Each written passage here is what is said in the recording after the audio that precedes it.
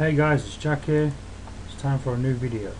I know I haven't made one in a while. That's because I accidentally disabled my mic settings on my laptop, but I fixed it again, so here we go. As you can tell, I'm slaying. I'm just going back to old school gear like fire gate, Torex body, ferrex skirt and slayer helm, whip, and you know, the basics.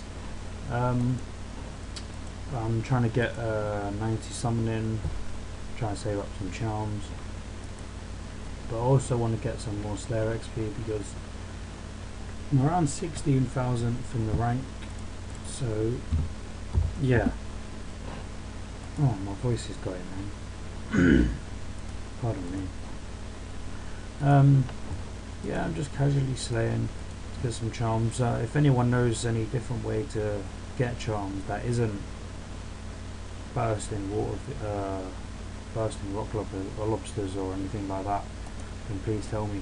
I don't mind doing a bit of crimson charm farming at water fiends, but it does get tedious and boring, and I really can't be bothered. So if anyone knows any different ways of helping them to, then feel free to leave a comment below. So yeah guys, I'm just going to give you a little update. I had a gargoyle task just before this. I finished it and then got hellhound, so I thought, hey, might as well just come back in and get this finished. Yes guys, I do pick up gold charms. I don't know why guys, why do I do it? I had 150, that was about 5 minutes ago, so about 20 to 5 GMT time. No, actually that's not right. Anyway, so yeah guys, I'm going to be doing a new series of slaying with Mandula threat. I'm just in the workings. I'm going to try and make it a lot better than it was, try and get some reworks done, and maybe do the co-op thing with the Slayer.